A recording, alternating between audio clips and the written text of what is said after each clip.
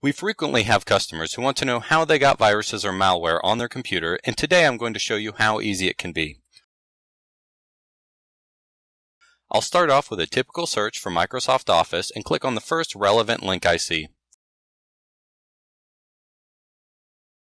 I'm going to choose this one here, and then I'm going to click the download button.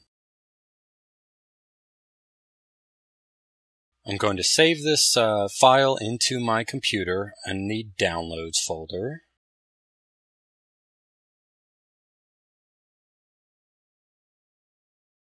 Here is the file I just downloaded, and I'm going to run it through another website called VirusTotal that will tell us if our download has malware in it.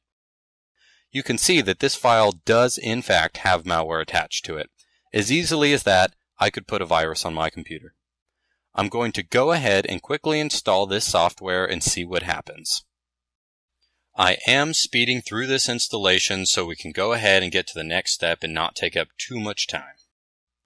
I've just installed the software I downloaded, and I'm going to go ahead and scan the computer to see if I can detect any malware on my system.